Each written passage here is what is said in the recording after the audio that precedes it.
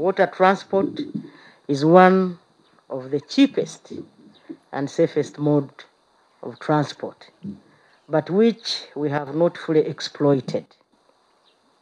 Our Lake Victoria is just here for us. It's there. Fresh waters, God gave us.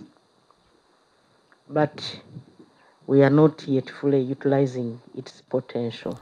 A lot of money has been invested. You have heard the MD talking about how much money has been invested, how much money has been borrowed.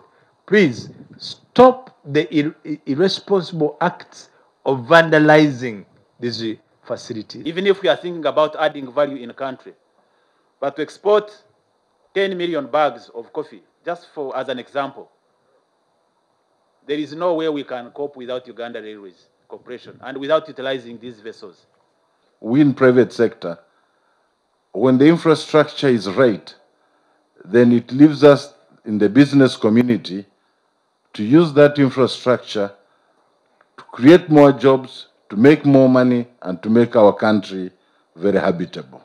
We are looking forward to working with the Ugandan government in investing more on transport for the benefit of the people around the Lake Victoria Basin.